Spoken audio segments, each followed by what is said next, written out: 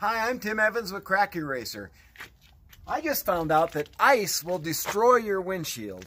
I was driving home from repairing windshields all day long, and I saw something about 8 inches, about this big, flipping through the air, hit my windshield. There's glass all over the inside, crash. And so I followed the people. I thought, what in the world did they throw out? Because I saw their window go up and down. But I thought, I was right behind him. It was a little Saturn or a little Pontiac Vibe. So I followed them like a mile or so, and they pulled over. They realized I was following them. And they said they ran over something they thought was ice. And that's exactly what it was. It was a brown chunk of ice, hard ice. And that's what it did to my windshield. Isn't that crazy?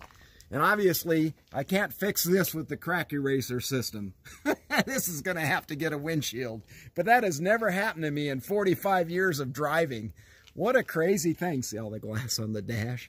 But that's what your windshield's supposed to do. I bet that thing weighed 10 pounds. Open the door. Yeah.